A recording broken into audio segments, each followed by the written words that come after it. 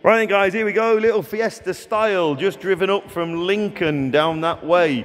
The lady and gentleman brought it in and they've bought themselves a little Mini out of the previous auction. So the little Fiesta is now surplus.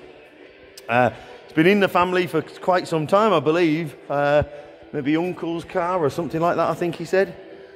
So they've known of it for some time. It's had recent expenditure. Now then, I did ask him to make a note, just a minute, I've got it written down.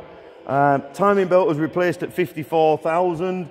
ABS pump was done 18 months ago. Steering rack, very recently, she can't quite remember just when, but anyway, it's had one, and it's got some recent tyres. So there you go. We've got some off-colour panels, or a bit of paint drama here and there, but it's all right. Wants a bit of a flat and a polish. I think the front wings may have been aerosoled by the looks of it. It's obviously had a couple of bits of rust prevention put round it. Front of the sill, both sides, and the back of the sill, front of the wheel arch, both sides. So a couple of bits there. It's had a little blowing in that panel there. Now done 78,000 miles. Feels real nice in all fairness. A little car, just drove it in. There you go, cheap, cheerful little Fiesta with some good history with it. You need a key for that, don't you? Bit of drama on the bumper there, look. But as I say, I think they're being sensible with the figures.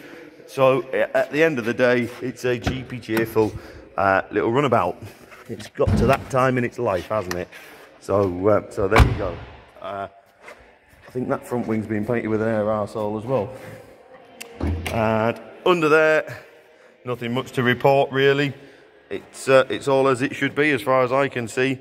As I say, it can't be all that so bad. It's just made it, just driven up from Lincoln with no trouble at all. So I think all is well. So there you go. Come down, have a little look, make sure you're happy. Thank you.